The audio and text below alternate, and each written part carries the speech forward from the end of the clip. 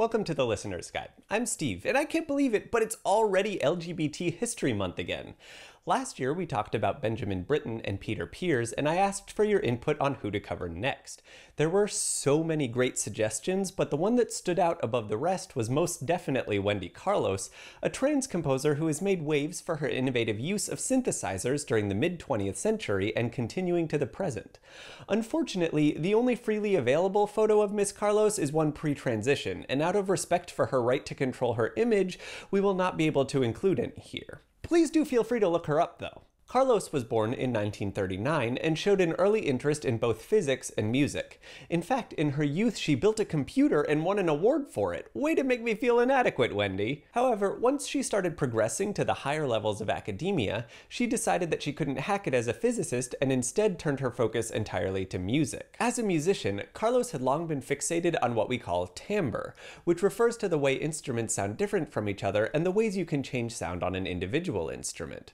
Carlos became a recording engineer after studying composition at Columbia, and it was during that time that she met Robert Moog, a pioneer of early synthesizers.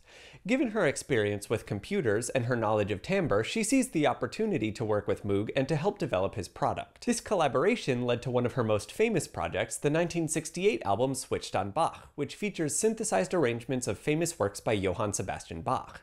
The album was a smash hit, selling more than 1 million copies and bringing in 3 Grammys. It also led to 3 high-profile movie soundtracks, The Shining, A Clockwork Orange, and Tron.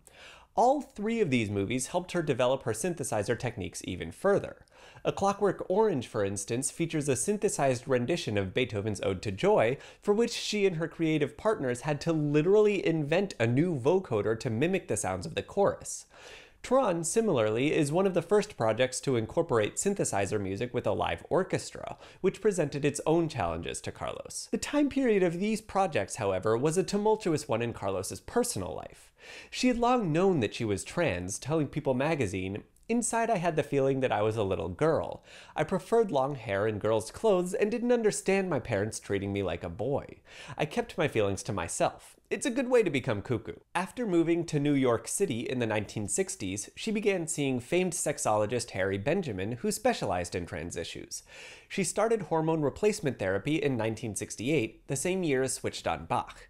Because she was not yet out publicly, original versions of Switched on Bach were released under her dead name. However, its success allowed her to afford gender reassignment surgery in 1972. Even so, she was not yet out and appeared in drag in public for many years to avoid suspicion. She lived somewhat reclusively at the suggestion of her friends and roommates, who would send away visitors who wanted to pay their respects to the groundbreaking musician. Says Carlos, "I accepted the sentence, but it was bizarre to have life opening up on the one hand and to be locked away on the other." However, she finally came out in a 1979 interview with Playboy magazine, which she viewed as an American symbol of personal liberation. The interview itself made a splash, but Carlos recalls not meeting much resistance thereafter to her identity, saying, "The public turned out to be amazingly tolerant, or, if you wish, indifferent. There had never been any need of this charade to have taken place.